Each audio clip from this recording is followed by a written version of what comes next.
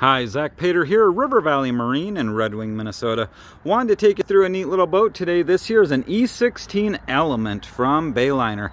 If you're looking for a very easy to trailer compact package that really has a does-it-all attitude from fishing, water sports, or just general cruising, take a look at this boat. This is a budget-friendly way to get into a very nice setup.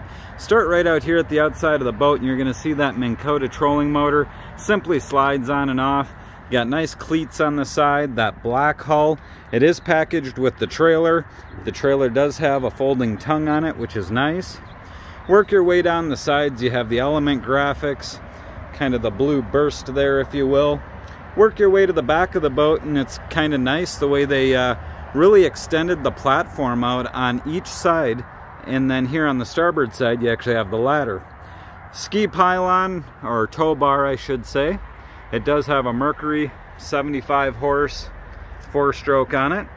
Good balance between efficiency and performance.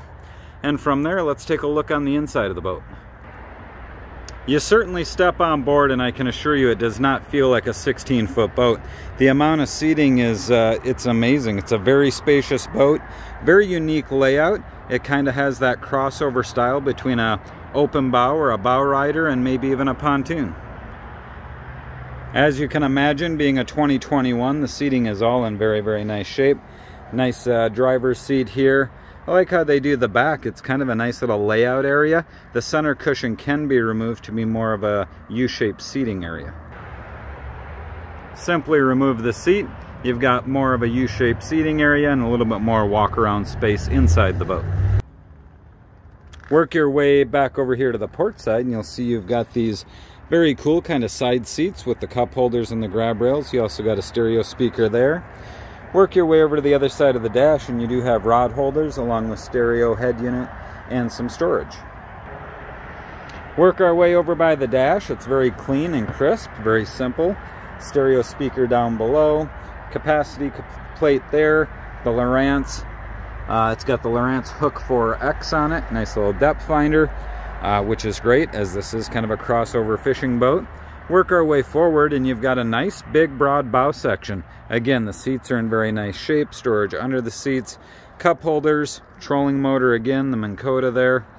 And the front of this boat can actually be totally set up to be more of a fishing boat, as you can put the pedestal seat in with the filler. Simply slide out the cushions, put in the filler, slide in the chair. Now you have a big casting platform in the front with a nice chair.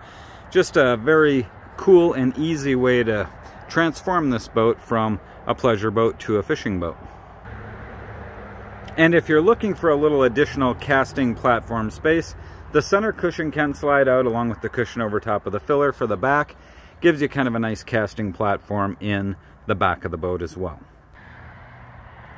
And that there is a quick little video walk around of the E16 Element from Bayliner. A good looking package. Again, I am Zach Pater here at River Valley Marine in Red Wing, Minnesota, and I'd be glad to answer any questions you have on the boat or set up a time to view.